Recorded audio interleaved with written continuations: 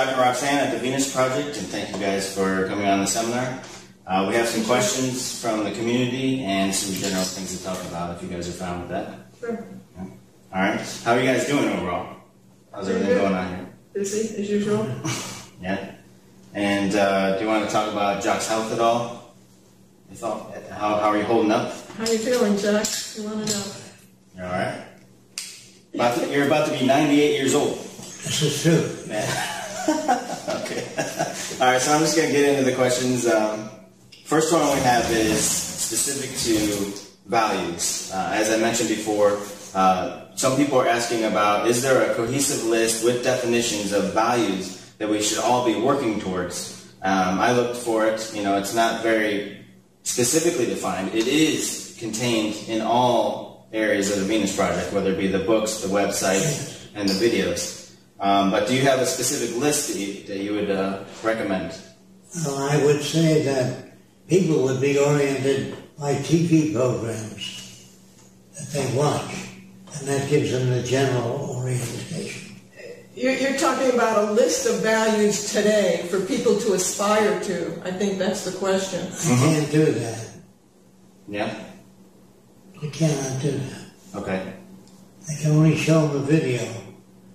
And if remember that the people in the films of the future will be children that are trained in this new way of thinking, and young people. The older people, you don't need them all trained in this viewpoint, because I think less than 1% of the population runs America. So you don't need to convince everybody.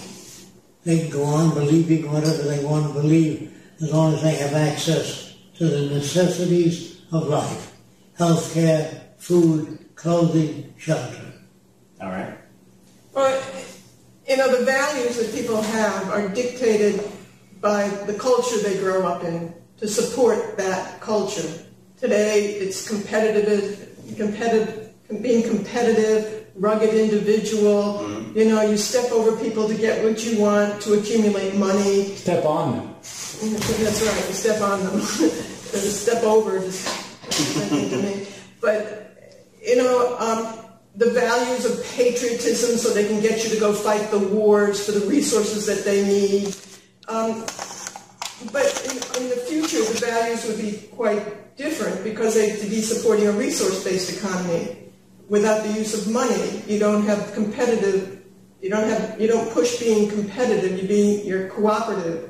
So you have different types of understanding about how we relate to one another, how we acquire the way we think, how we acquire our values, who's controlling that, and what benefit is it for. So when you understand that you acquire your values and the way you look at the world, or today they call it the way you think about the world, is through the monetary system, to support that system.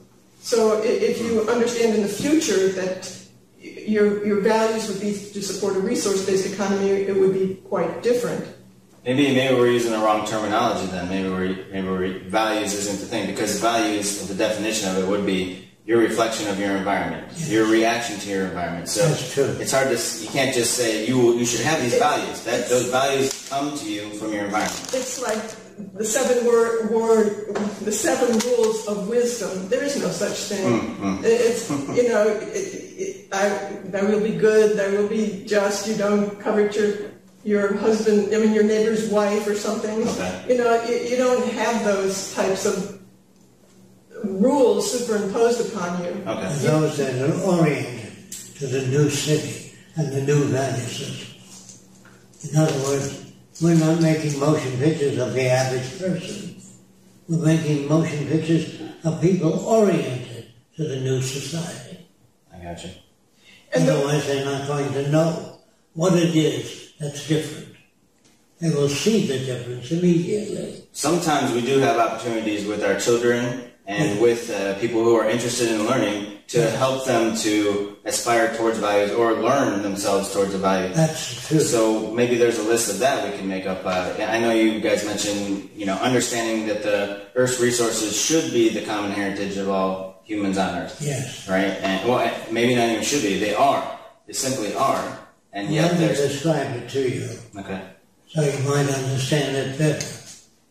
First of all, there is a language that's not subject to interpretation. That's what we must develop first. Now, the way that's done is the way blueprints work. When you draw a blueprint to an object and give that blueprint to any technical organization, they'll turn out the same project, but not interpret it. They will not add to the blueprint anything. They will take that blueprint and that's their guide.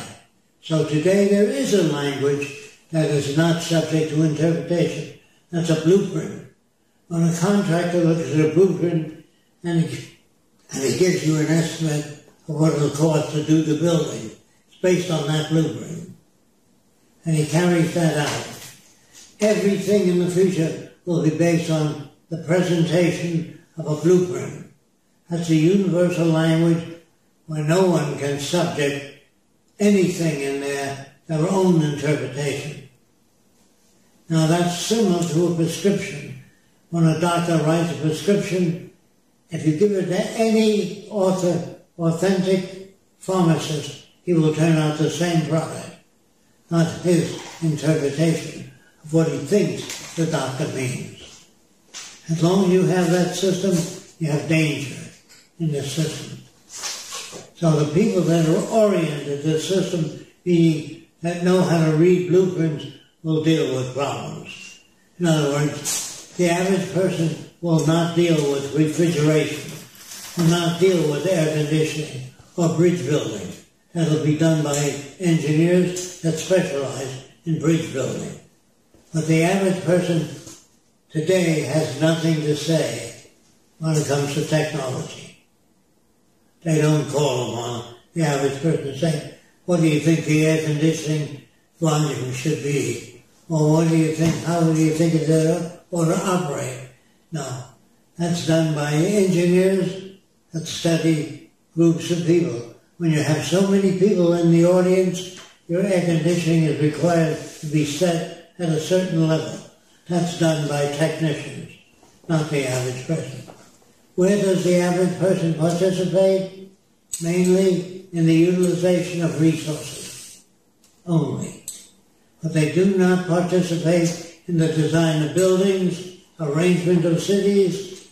They do not participate unless they study that subject. So their technical competence is what gives them the right to do certain things. How well you carry out that performance is the only yardstick. Technical competence. Well, if you're talking about values or value-shaped behavior... That's much later in the culture. But does not occur right away. Certainly we are interested in people that have certain values already or have certain methods of how they do things. Otherwise you can't do it. Right. You can't do it by getting opinions of different people. That's the world we're in right now. That's why people have to go to school to become a psychologist, or they have to go to school to become an engineer, mechanical, electrical engineer. They must go to an environment to pick up the procedural systems of each profession. So we don't have professions that are not disclosed in detail. We only have people that can carry out the functions of the Venus Project. We don't have that problem. They're not there because of friendship. They're there because of technical competence. That brings up something interesting. What about beginning or laying out some framework of procedural systems? They have to take a course in the operation of the Venus Project. Mm-hmm. They must. Otherwise they cannot function. So there'll be very few people that really run the Venus Project. When I say run it, I'm talking about technical competence. In other words, even in the design of cities, the architect and the engineer work together. And the engineer does the structure, the architect does the design of the buildings. But there is no participation unless you ask people how do you like living in that new city?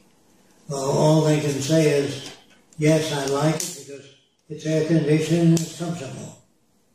That's all they want. You don't want anything else from them. You don't want the location of lights unless they're illumination engineers. Now they take care of that. So a movie studio is not run by the actors. It's run by a director, the lighting expert. He does the lighting, the sound engineer does the sound. You don't have a bunch of people there sitting around that are not trained or not educated in how the system works. So we don't have that problem. We don't have people making recommendations that are not qualified. Gotcha. So, is it a democracy? What do you mean by democracy? You mean that everybody puts their 2 cents in? That wouldn't work. The democratic system will not work in the production of a motion picture. A democratic system will not work in the building of a bridge. Engineers have to know what the weight of the traffic is going over, how much equipment is set aside to build that bridge. In other words, do we have the material resources? After we have the resources allocated to the building of the bridge engineers take over from that point. Well, where does the public participate? I asked you the same question today. In the Bureau of Naval Operations, there are naval men that participate.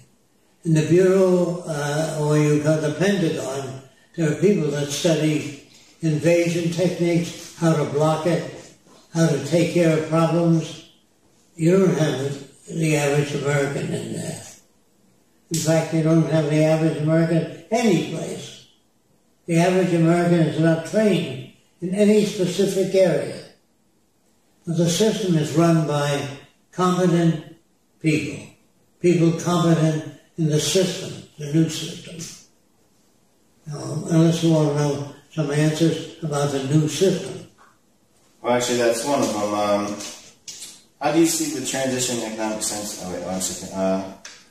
I see the transition going very smoothly if it's run by technicians. Right. It's highly unlikely, I would imagine. We're very limited on our own resources right now. You here at the Venus Project have 4 people. You do have many, many connections throughout the world.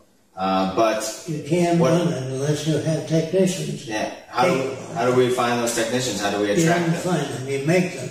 You make them. You educate them to the routine and procedures of the Venus Project. Well, then that would be a public person who eventually becomes educated to become a technician. Yeah. So there is value in public people going through this process. Going to school, learning how to become a participant. Of course. Okay. Alrighty. And so the same thing comes about with just about the root cause, the root of every question, the root answer of every question is education. Yes. That was everything we talked about. All right. This person says something very similar. How do you see values and cultural change inside an RBE? And how will values change and be influenced by the gradual change to an access world? Well, the younger people are trained in the operation of the Venus Project. If they choose some particular training, they can do that. They're free to become involved in any field, taking care of the old people, medical advisors, nutritional advisors, they're all trained. But you don't have non-trained people in any position of the procedural systems. I think this one also turns into changing from ownership and property into free access to things. And it says, please explain from the psychological point of view how that would be in an RBE. Even the operation of equipment, cranes, physical equipment, you have to be trained in. All right. Now we're focused more on and behavior. How behavior will change when you have free access to things instead of today's ownership and property and privatization of things. Well, today's ownership of property, you have to pay for the maintenance of that property. In the future, There'll be people that will maintain the equipment, trained to do that, educated to do that, to handle the equipment you're using. And if it isn't working right, you call upon those people, just like today. If your TV set breaks down or your refrigerator, you call upon a refrigeration engineer. You don't call upon a plumber. You call upon a plumber if there's problems in plumbing. So you have access to all the services. Well, growing up in this culture, there's so much stress. You can't do what you want to do most of the time. You don't have access to education. You don't have access to resources. You don't have the money either. Right, that's what I'm talking about. The experts. So, in a society where you do have that access, there's a tremendous amount of stress lifted. People would become more educated because they have access to education. The education would be more relevant to the needs of the people. So everybody you meet, they're improving your standard of living and your environment and your knowledge most of the time. So it would be quite different. These things seem to be inevitable anyways. Even television programs would show people how to deal with problems. They would be shown people in the old days how they dealt with the problem and how the new system works. And we show that you don't call people names, you don't beat them up, you don't get into fights, you don't get into arguments. You have a procedural system. If you disagree with somebody, you present your disagreements to a technical competent group. And they say, we don't have enough information yet. We have to study it more. Whatever they have to do. Whatever recommendations they make is valid. So they don't always have answers. They have answers in most cases, but not always. And has to be looked into sometimes. Yeah, many times this is looked upon as having so many answers in so many areas that therefore it has all the answers in every area, and that's actually a big misconception. Yes. There is no claim by you that this is utopia, this is perfection, everything will be fixed. But many, many more things throughout global society will be improved and in many cases fixed through the... And it's always changing because it's based on technology. And when people have free access to education and equipment, these types of things, the remaining issues will have that much more focus on it and mental power put into it that it will have more... Today they have machines that measure the wear of ball bearings, and they order ball bearings well in advance of the wear. Now, machines can do that. Machines can do most things that people can't. Machines do not feel, and to give them feeling would not serve the purpose in mass production. What you want machines to do is turn out products that are very well made and long-lasting. But you don't want machines to feel good about how many products they turn out, or how many products they didn't turn out, or what they feel is wrong. We don't want to give machines feelings, just the ability to produce goods and services. We don't give them the right to vote or act upon anything they can't make decisions on. Well, that would go for people too. The idea of having pride in what you do, understanding that what you do comes from other people's help, yes, and the environment that enables you to do certain things. Yes, the education that you have. If you're not able to do that, you have to relook at the environment. You don't work at it. If it's not enabling people to cooperate. In the beginning of the organizing of a resource-based economy, you train people in the professions that are needed by a resource-based economy. Mm-hmm. There's no salesman, there's no advertising, no commercialism. And you say, well, how can you operate without that? It's a different system we're trying to install. The reason we're trying to install this new system is to prevent war, deprivation, starvation, hunger, antagonism, disputes, linguistic disputes, and most people are not trained in that area. So it's very hard for me to describe, depend on the situation. If you bring particular situation, they can tell you how it's handled. And most people don't have the ability to change things, although they think they have. You can hire a man for so much money, he's apt to repair your roof, or it might leak, depends on his competence. So we don't have chance takers, so to speak. We don't take chances. We have technical competence. That means the ability to deal with the problems you're assigned. But it's not technical elitism. You want to talk about that? It's not technical elitism, though. You said it's not technical elitism. No, it's not technical elitism. They're assigned duties. If you come into the Venus Project, they say, what is your training? Say, interior design. That means designing a house with easy access, with safety devices. That's what you'd be doing. Designing a house so there's no fires, no short circuits, and the kids can't stick a screwdriver into an electrical circuit. If they did, nothing would happen. In other words, you would be into what children are apt to do without training, without sufficient training. So you try to block the occurrence from happening. You don't try to treat it after it happens. Today we make laws after a man kills somebody. We make a law, thou shalt not kill. We don't do it before. Right. Or reactive instead of proactive. Yes, exactly. Yeah. Is it perfect? No, but it's just a lot better than the present day system. And as time goes on, it'll become shorter, better, and improve communication. In each discipline, there's no ideal discipline that you can train a person and say, that's it forever. It isn't. It undergoes change as innovation comes in. All right. And let me move on to the next question. This one is, what are the conditions required to perform experiments in the first city? To prove or refute whether the theory works or not. The first city would take students that have studied the Venus Project, that have been trained in how to react in relation to accomplishing a given task. And if they're trained appropriately, they do the task appropriately. If they're not, they don't even get to that position.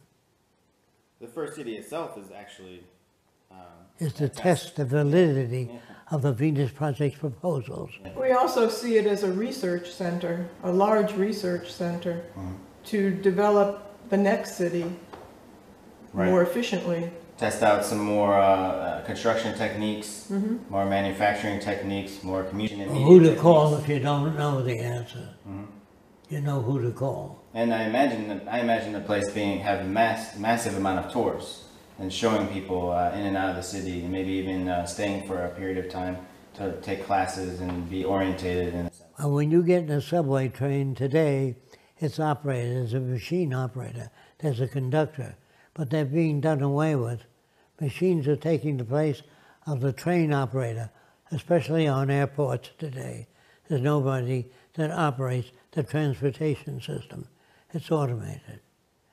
But before the train stops, it tells you, at station 2D, we have music, restaurants, etc. You're informed before you get out of the train or the plane. And I never see anybody protesting that. I never see people protesting stoplights or stop signs. And these are all things that existed prior to them They can make born. recommendations, and it goes to the recommendation center, and they correspond with the person making the recommendations. They ask further questions. Right. And you want to eventually eliminate the stop signs and the stoplights and just have transportation that's efficient and there's people nobody, don't operate it. There's nobody accusing the local board of people of engineers that put in the plumbing throughout the city and the electrical system throughout the city of technological elitism.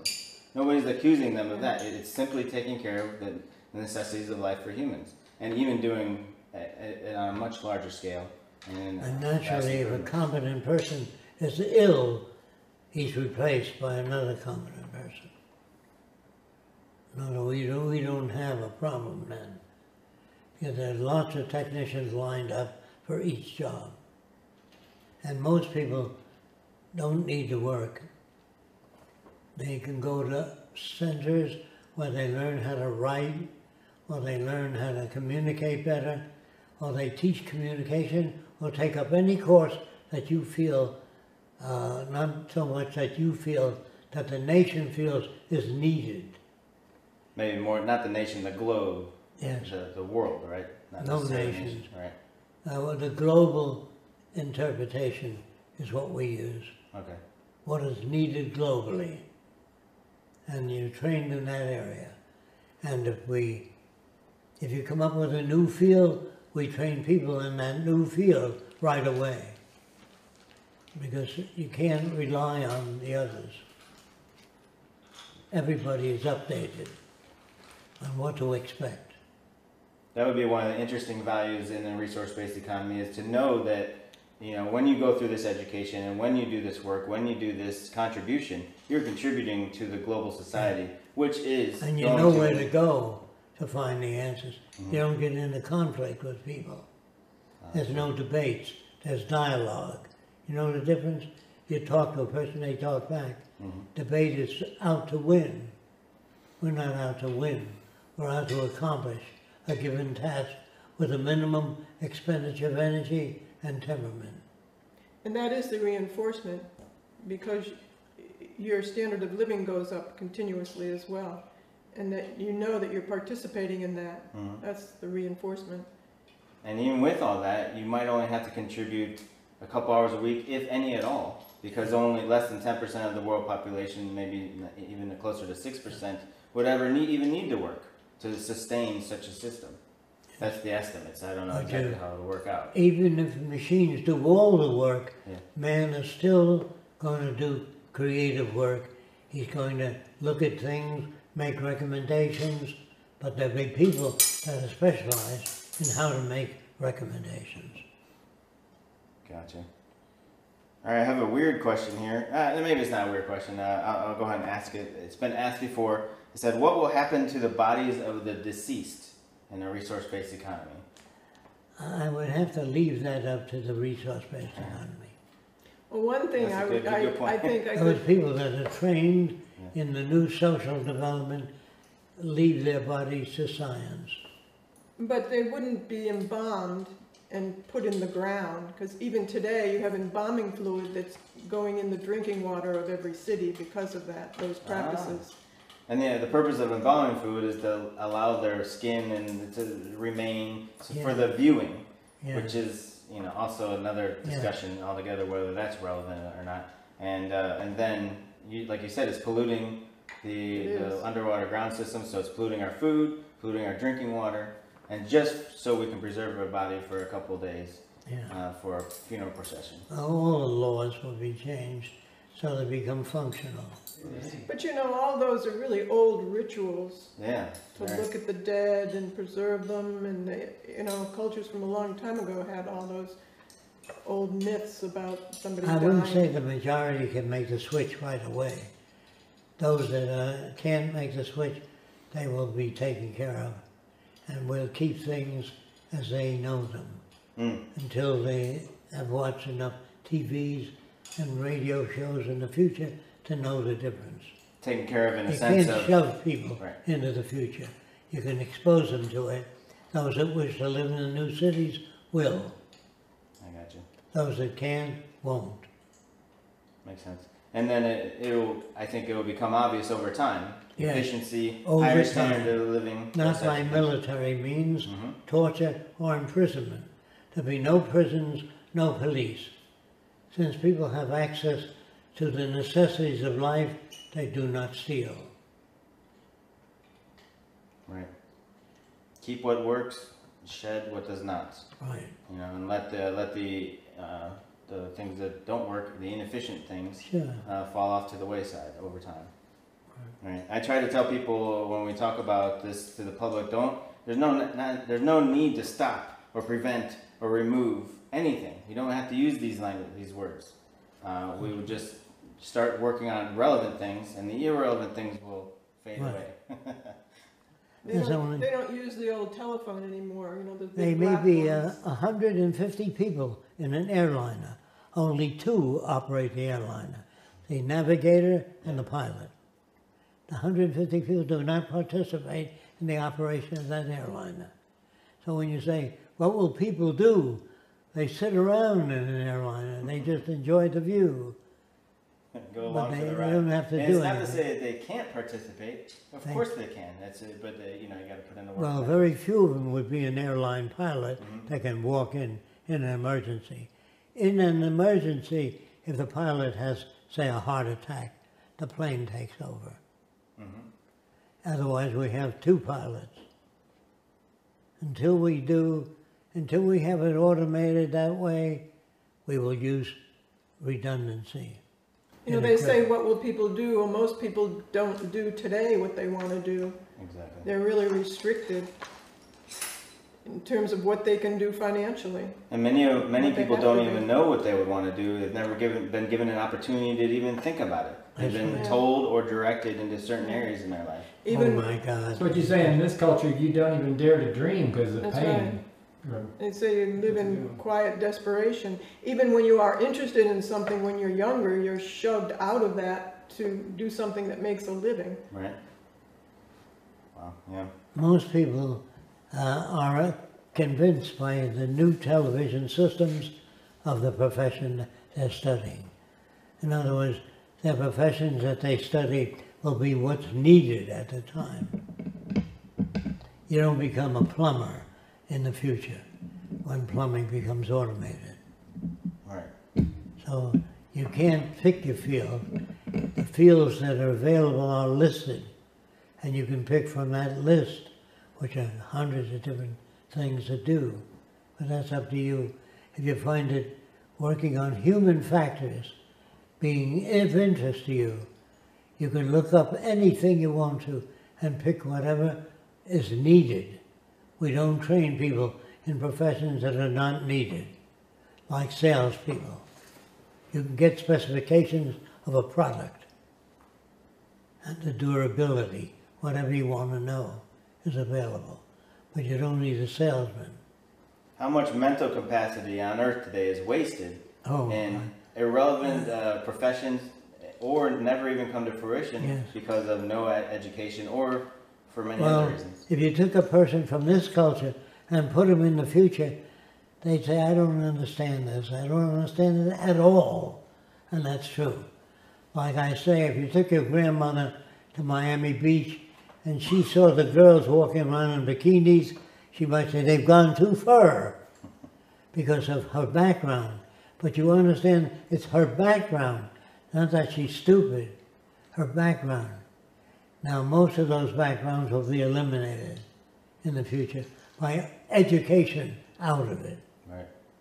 Not order. And that's what the trends show already. The trends are already showing these things. If you can't make the adjustment, other nations will pass you by. But they are still teaching so many professions that are just Obsolete. Pushing money around. Salespeople, insurance people, advertising, bankers, lawyers. There's so many things that people learn that just take advantage of one another. They don't really contribute very much. They're parasites in this system. Right. I just had a visual of when I was in the military. We used to have to sweep dust in the parking lots all the time. And my thing, it's just ridiculous. That was one of our things. All I was doing was pushing dirt from one place to another. Instead of the earth is covered in dirt, so what am I doing here? And that's I liken that to, sorry, Jacque, I liken that to the money people. They're just pushing it in different areas. That's really all it is. Sean, instead of a pentagon, you have a lot of people that are trained in bridging the difference between nations. The Pentagon would serve as an organization, as an intermediate organization, to bridge the difference between cultures. There's hundreds of thousands, if not millions of soldiers on the planet. If they were retrained from being soldiers into being scientists, engineers, mathematicians, all these things, medical people, how much would all of our standard of living be higher? Depends on how many sick just by people. that alone. Yeah. Just by that You alone. get people who get their kicks out of helping one another and learning things and doing something constructive. It's instead of getting the kicks out of I don't think eating that's somebody. Oh, okay. I thought you meant it. There were some people. I think everybody, in a Right, sense, that's what I'm gets that. saying. Yeah. That's what Sean, they do you in the feel there was future. any question I didn't answer? No, no. I was just trying to answer some questions from the community and trying to get you to respond to their questions because I think they value that a lot from you, and that's really nice that you're able to do that and to come on the show, obviously. Is there anything else? I got one more thing. It's probably more for Joel and Roxanne, and it has to do with their documentary and updates on that. How's it going? You guys raised the money for it. What documentary?